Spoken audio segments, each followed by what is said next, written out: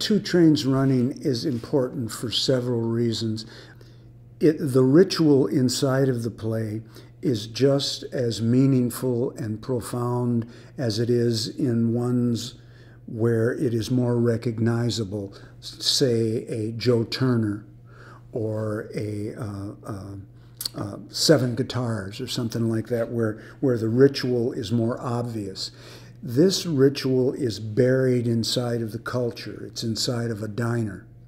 And when that ritual is exposed and given meaning and air, it surprises people.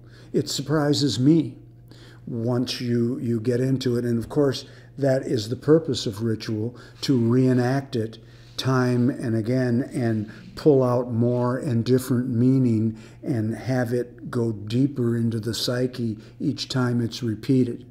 And so I've repeated the ritual of Two Trains a number of times as I've directed it, but I'm looking to enter into that process again, and I'm sure we'll discover with a new group of people a number of things, and I'm really looking forward to it. It's one of my favorite plays because it's so overlooked most of the time.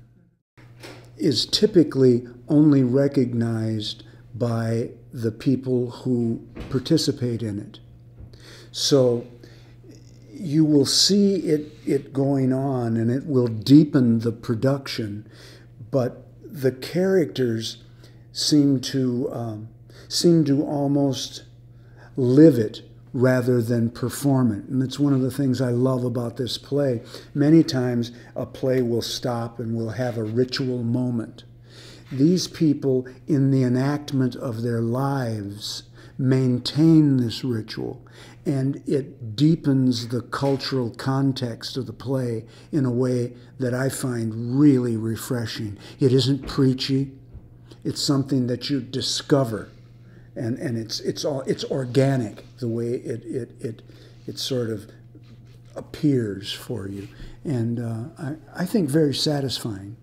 This community that Wilson has created is the inside of Memphis Lee's Diner, and it is in the Hill District in Pittsburgh.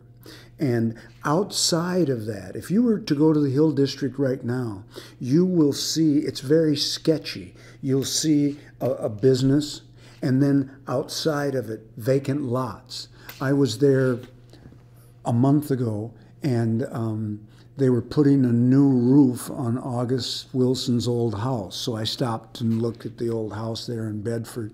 And there's going to be a restaurant that's going to go in there, and it's a historical place. But right next to it is a vacant lot with exposed bricks.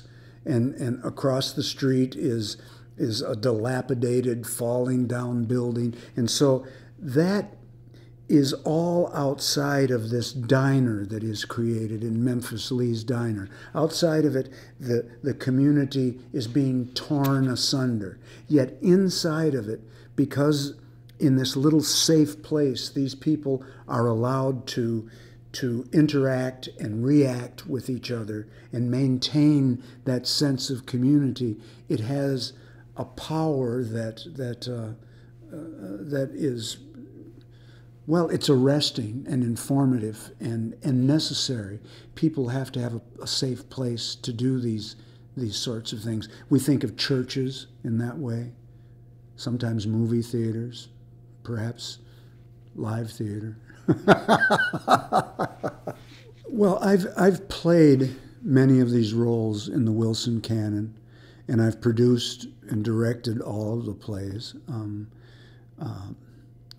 There's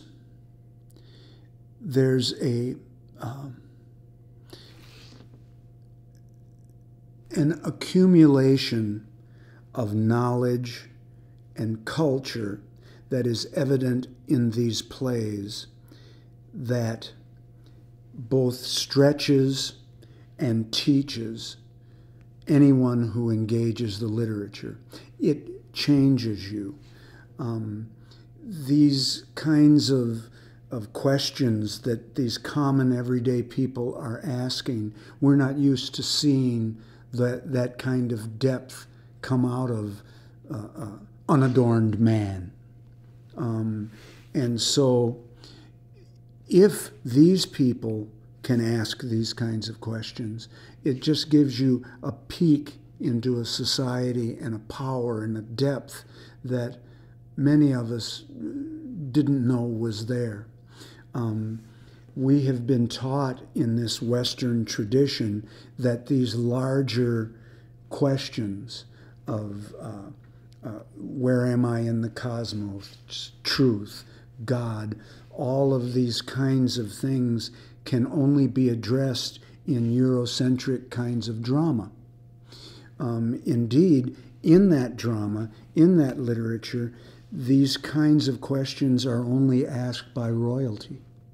Kings, queens, princes wonder to be or not to be. Not a gravedigger. He doesn't do that.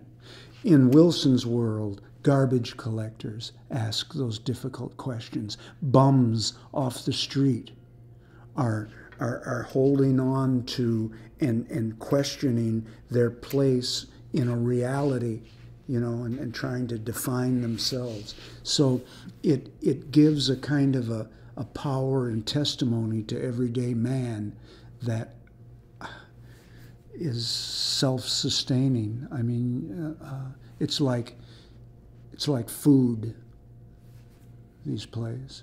Yeah.